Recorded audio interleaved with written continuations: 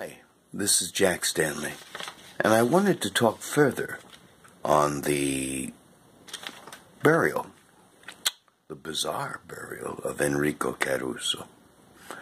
Now, I did a video a few days ago on it, but you know something? A lot more information has come to light, and so I needed to redo this and add more to it, because I have now photographic evidence of Caruso's body as it was long after he died.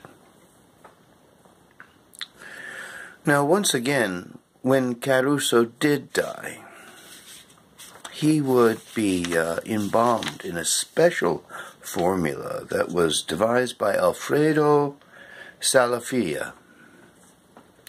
Alfredo Salafia is the individual who embalmed Caruso. You may be familiar with the little girl who's known as Rosola Lombardo, the little 2-year-old girl that is so well preserved. This is also another one of his works, and she is still viewable today, actually. But Caruso was embalmed by him and placed into a glass casket.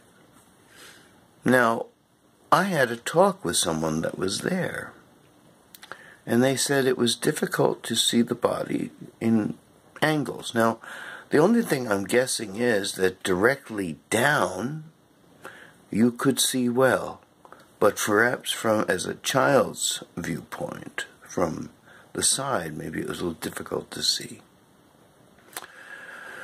Well, my friend Mark Suk was here. We've talked about a myriad of things, and he's a very smart young man. It's interesting, you know, to have a conversation with someone in the history of sound recording so well versed in so much. Every time I mentioned something, he would finish what I started talking about.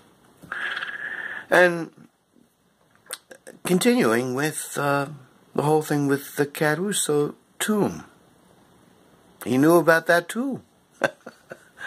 And he knew very interesting things and had some very interesting evidence that I did not. And he shared it with me, and I wish to share it with you. Now, as I mentioned, Caruso was laid in his casket and put on display in his tomb as soon as it was completed. And there he could be viewed until 1929, 8 years after his death, looking like he was sleeping. Amazing embalming. In 1947 or so, 48, after World War II, it might have been earlier, it could be somewhere between 1945 and 1948, let's just put it that way, his tomb had to be repaired from bombing in World War II. Therefore, all the caskets had to be pulled out.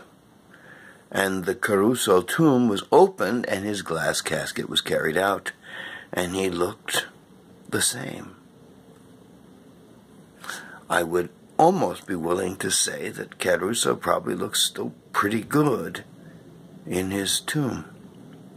We won't know that. We won't see that, because since it was resealed in the 1940s, he hasn't been looked at again.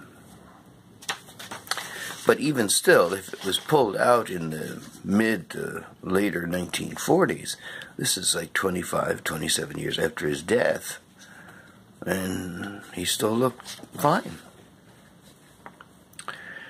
Well, I wanted to share this picture with you. It's pretty amazing to see. And it's a photograph of Caruso, maybe 1925, 27, in a fresh outfit, you can see. and a little boy leaning over his casket and looking down at him. And this is the photo.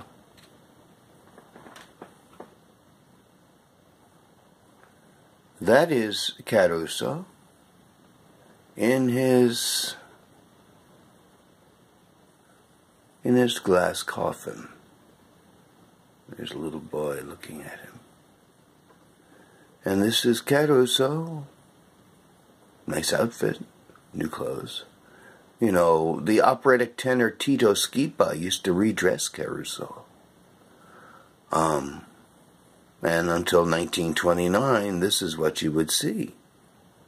And in the 1940s, this is what they would see. And I guess now, by chance, maybe that's still what they would see.